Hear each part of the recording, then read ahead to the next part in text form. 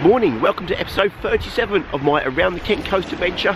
You may tell I do have a little bit of a cold today, but if a doctor ever says the best thing for a cold is to sit at home drinking coffee, they are totally wrong. It's actually, the best thing for it is to cycle along the Kent coast.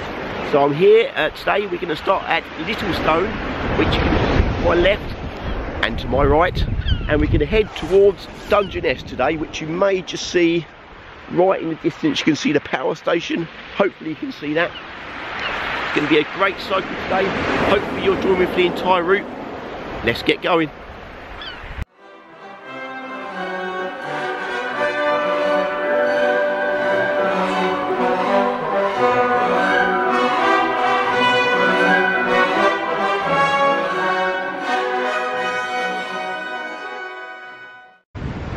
So just as we start the journey today, we start out from Littlestone-on-sea. I'm just going to pan round so you can see the view from Littlestone, just out to sea. It's quite a clear day today. You can see miles and miles. It's quite nice. The waves are slightly choppy, which is quite good to see. As you can see, the power station is just there on into the distance. A few old boats and beach huts sit on the beach there. And as I pan back to Littlestone, it's quite interesting. It was originally formed as a retreat for the gentry by Sir Robert Parkes back in 1880, as you can see by these old manor houses. The flats here probably were a more later addition. So it's quite an interesting fact about Littlestone-on-sea. Right, let's carry on around the coast.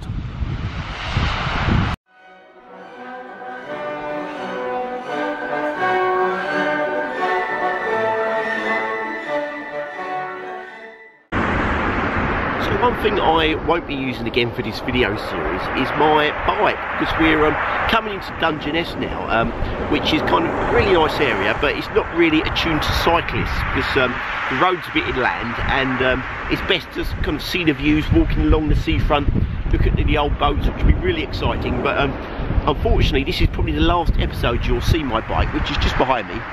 It served me very well over the last 37 episodes.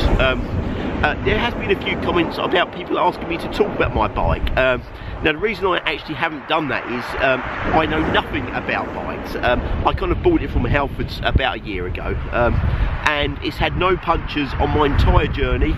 I've only pumped the tyres up about 3 times, and it's served me really well. I've oiled the chain as well, a little bit of other maintenance I've done, but that's about it. So it's served me very well, and this is the last you will see of my bike. It's very sad, and it's going to go back in my shed. Right, let's get going.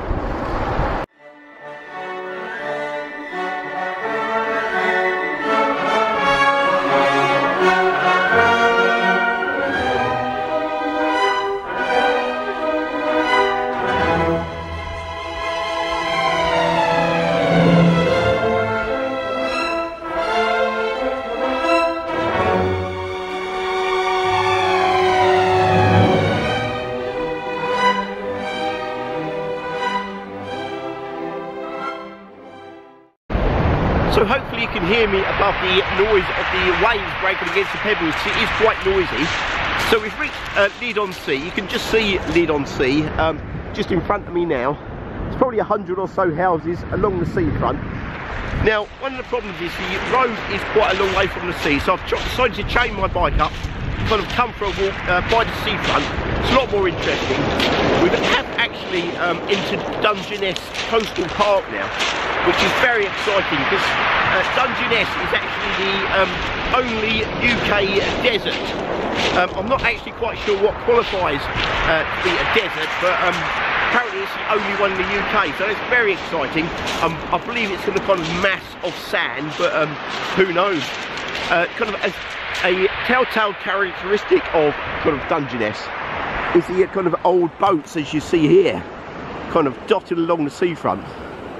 Now I'm sure we will see a lot more of that in the weeks to come, which is very exciting. So let's head along here and see what we can find.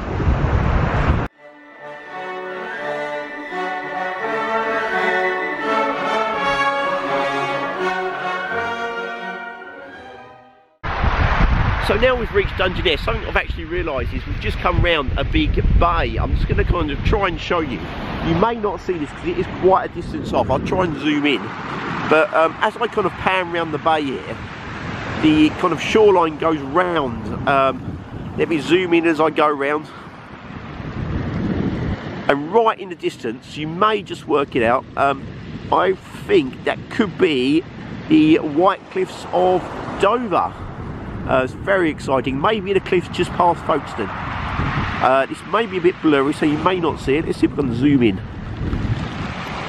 There you go. And then that was quite a few episodes ago. It's a bit shaky, so I do apologise. But that's very exciting. Just shows you how far I've come in the last few episodes. Right, let's carry on around the coast.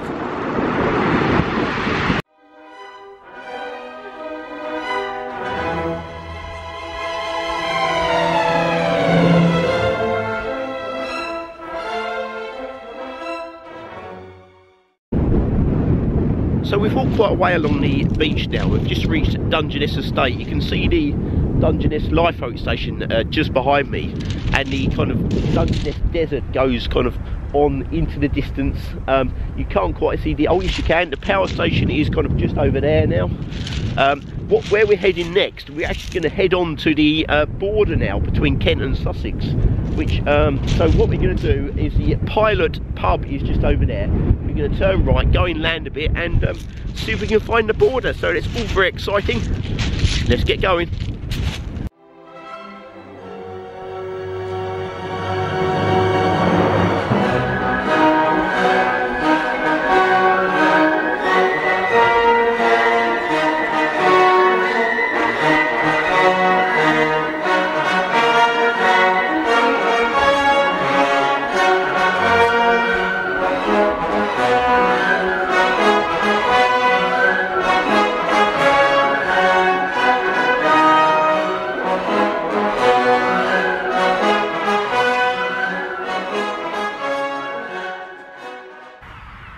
Here we are at last on the Kent and Sussex border, as you can see by this mark here. Now I am in Kent, we're going to walk backwards into Sussex. So that's very exciting. As you can see here, this is the actual road border.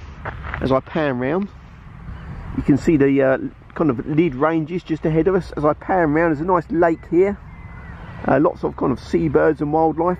You may just see the wind turbines in the distance. Very exciting. As we go past the border back into Kent, you'll see many sheep grazing by this little lake here. The path we've just come down goes off into Kent, back round the Kent coast. As I pan round, the sea is actually, you can't see it from here, which is a bit of a disappointment. It's over the other side of Lydd Ranges. But there you go. Very exciting to have reached the border. Right, that's the end of our challenge. Now the good news is that's not the end of my adventure, because the Kent and Sussex border we've just been to is the kind of official border along the road. Now the problem with this border is it's really, you can't see the sea at all, and it's basically not a very nice area. Now I was really kind of passionate about finding the sea border, the actual point along the seafront where kind of Kent and Sussex meet. Now the problem we face, it is actually on kind of Lydd military range, which is a bit of a shame. Now I've done some kind of research to try and find out if I can actually get to it, and as you see by this map, there is a footpath going along there. Now I've asked many people whether I can actually walk along it and what the restrictions are, and so far I've totally drawn a blank. So hopefully I'm going to carry on making these episodes until episode 40. So in the next 3 episodes I will be exploring Dungeness Estate, kind of going through, seeing all the lovely boats on the beach, walking past the power station, which you may just see behind me, and then on through Lydd Ranges to find the mythical border. So hopefully you'll join me for these remaining few episodes. I'm sure they will be very exciting.